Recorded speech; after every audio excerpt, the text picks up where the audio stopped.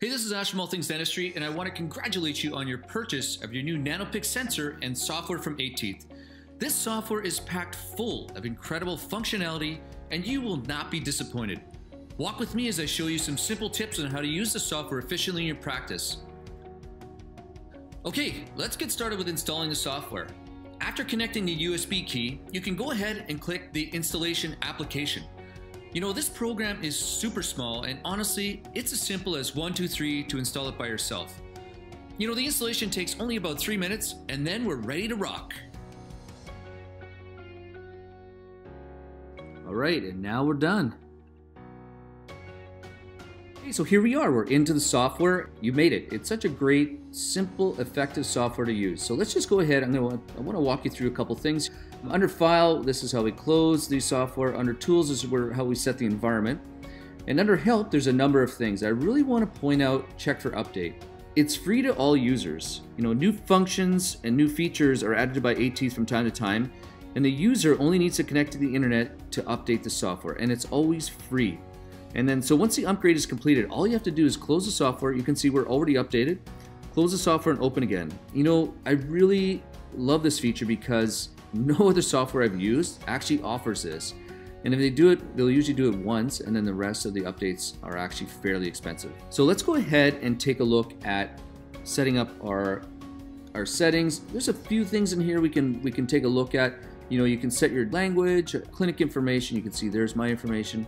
Under patient, we can also do chart numbering. You can set up how you want the patient to be named. Under acquisition, you can set up specific for your x-ray unit. So for me, I needed to set it to AC, and we have the threshold set for 100 micrograys.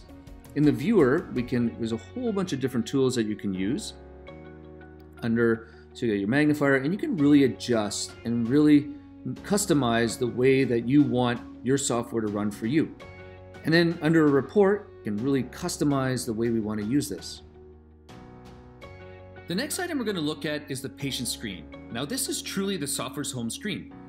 And you know that you're in the patient screen by looking at the patient tab at the top of the window. We can create a new patient by clicking here and enter the patient details as necessary. All right, so let's take a look at my case. Yeah, I have a root canal. You know, I love the ability to use the recently acquired button to quickly search for any x-rays that have been taken within the past 3 days. But you can also be more specific and enter the patient's name into the search bar. And there we are, my root canal. So from here you can see all the images that have been taken, all my secrets. There's my chart number. So if you want to know some details about the patient, you can just click Show Detail. But if some of those things have changed, like their phone number, what you can do is just click on Edit Patient and adjust their phone number, their email, and any other things that you need to change. Now, if you double click on the thumbnail in the screen as you see it, it's going to open the image into the viewer where you can manipulate the image. If you right click on one of those images, there's a number of tasks that you can complete as well. Well, let's get into the acquisition screen. So right up front, there's a large image preview where we see our image as it's captured. And on the panel to the right is used to display thumbnails of recent images. Now, we can either use our intraoral sensor or import previous radiographs.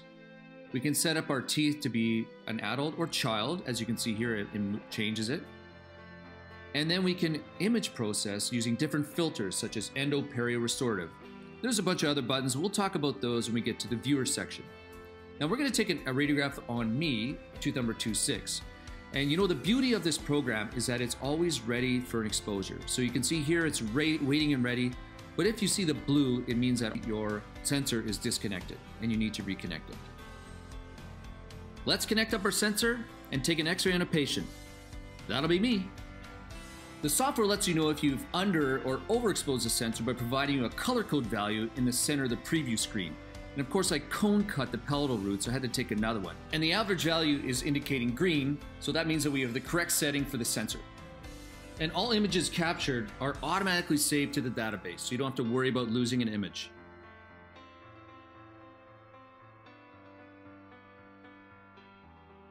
Okay, so now we've acquired our image, let's use the viewer to manipulate it and also take a look at the image much more closely. So I've got it set for 2x1, but you can totally change it to however images you want. We'll set it to 1 by 1. Now let's take a look at the different filters. Endo, but then there's a perio, and we have a restorative filter. I'm going to set that back to endo. Now I haven't really gotten used to using the smart contrast, but I can tell you the smart sharpen, I love it. As you press it, it increases the sharpness of the image. And for you Facebook posters, you can use your inverse as well to post on Facebook. I'm just kidding.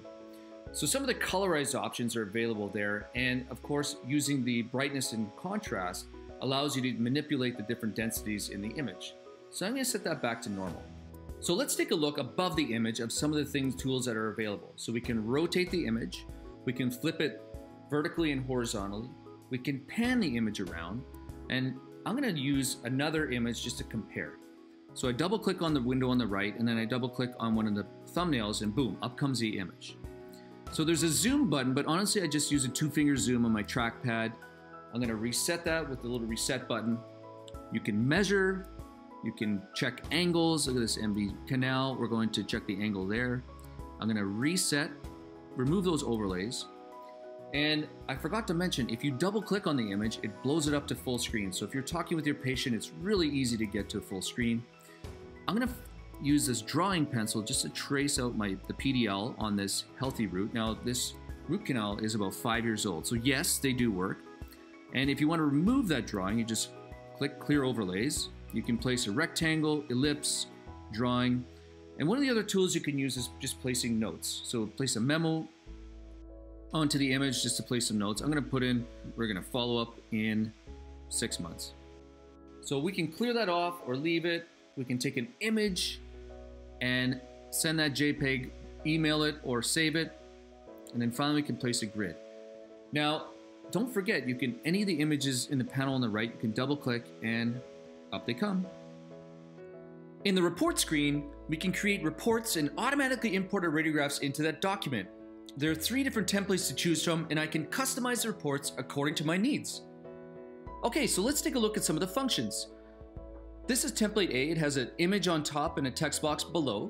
And then template B has 2 images and a text box below.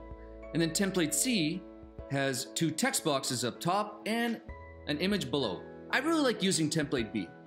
So it's really simple to use. I'm going to click on the box where the image is. I'm going to double click on the radiograph I want to put in there, and that's it. I'm going to cut and paste some text that I've already typed up, and voila, my report is done. So from here, I can save the report so I can access it down the road. I can also add a page to it. I can delete a page, and I can add an image box and a text box and customize the report to the way I need it. Let's load up another report that I've modified, and here you can see I have 3 image boxes, and it was really simple to do this.